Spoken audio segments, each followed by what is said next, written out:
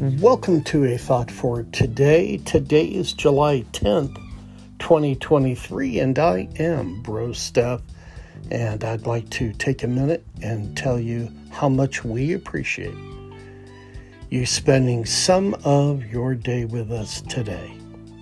We're going to be reading John 3:16 and 17 today, and then I'll have some comments for you to think about. For God so loved the world that he gave his only begotten Son, that whoever believes in him should not perish but have everlasting life. For God did not send his Son into the world to condemn the world, but that the world through him might be saved. And here's my thought for today. Well-known verses like John 3:16 is a small part of a big conversation. A Pharisee named Nicodemus sought out Jesus under the cover of night with some questions. When Jesus quickly turned the conversation to the kingdom of God, Nicodemus struggled to keep up. Jesus told the Pharisee that only believing in him, the Son of God, would provide admittance into the coming kingdom, and that belief would remake all those who believed. But then Christ subtly chided Nicodemus. He pointed out that those who truly wish to do what's right will do it in the light of day, not the cover of night. If Nicodemus or anyone wants to truly believe in Jesus, it requires obedience in the full light of day. And here's a comment or two that I'd like to add to our thought for today. In around 1960 or so, it became really traditional to be in church, and when the pastor made an altar call, he would announce, "Bow your head, close your eyes, and pray with me for those that might want to ask Jesus Christ into their lives." And while he was saying this, the house lights would lower to a small dim. I always sat there wondering and looking around. I never really closed my eyes because it didn't make sense to me being a young Christian, 18 years of age. But I would think, why is the pastor having everyone close their eyes?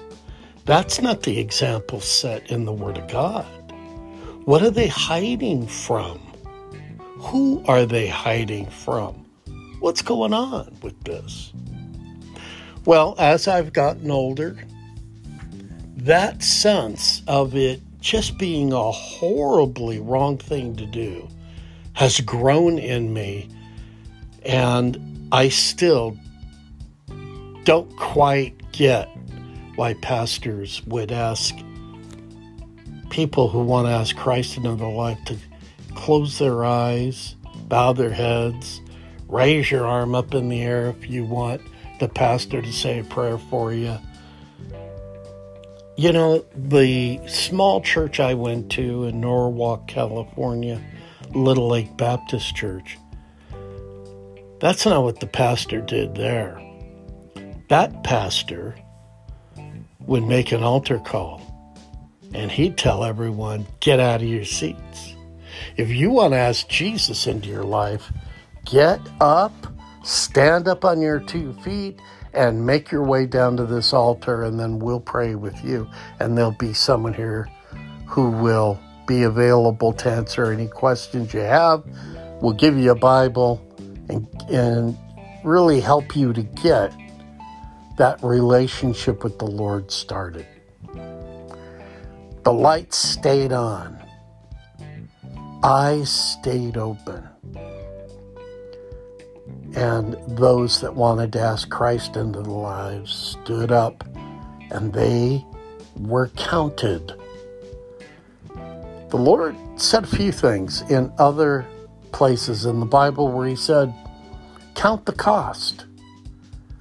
Understand what you're getting into before you make a decision. And the scripture we read today where Jesus kind of gave Nicodemus a hard time because he went to the Lord while it was dark. Who didn't Nicodemus want to see him?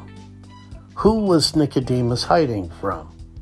Was Nicodemus embarrassed or uneasy that he went to visit the Messiah, the King of the universe? We'll never really know. We can speculate that Nicodemus probably didn't want to be seen because he didn't want to answer a bunch of questions in front of the high council of the Sanhedrin. But for those pastors listening in today, next time you make an altar call, don't tell people to close their eyes and bow their heads. Ask them to stand up on their own 2 feet, put their shoulders back, hold their heads up high, and make their way to the altar.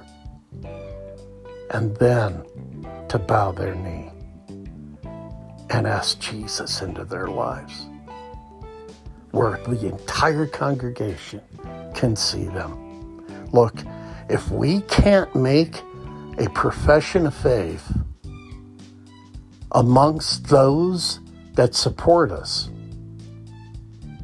then what are we going to do when we're in the world and we're being criticized for our testimony? We're being browbeaten for the way we think and believe, or we're being just criticized and pushed around and persecuted for having faith in Jesus. What are we going to do then if we can't stand up in front of our brothers and sisters in Christ and ask Jesus into our lives? I'll leave you with that question.